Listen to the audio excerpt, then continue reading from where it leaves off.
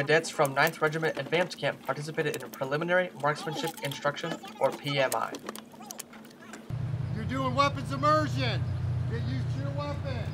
Most of my cadets want more training. Don't fall asleep. Listen to what they're saying. The training involved learning the mechanics of their rifles, the basics of ballistics, how to properly handle their weapons, and the proper firing position. Slowed and destabilized by air resistance. At no point does that round go above their line of sight. Again, that process, all right, what it's going to... Release that bolt and let it go forward again. And using the push-pull method, he's going to insert that magazine. He's going to push it in to an inch. He's going to see this. After learning some basics, the cadets practiced range discipline and firing from a prone position. I want to center mass of that target. That's going to be your good reference point. That way, so you'll be able to effectively check your natural. You're a football player. Wrestler, ease down onto the sandbag rail system is what's comfortable for you.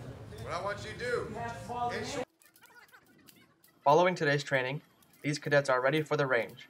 Reporting from the Fort Knox Public Affairs Office, I'm Nicholas Bafia.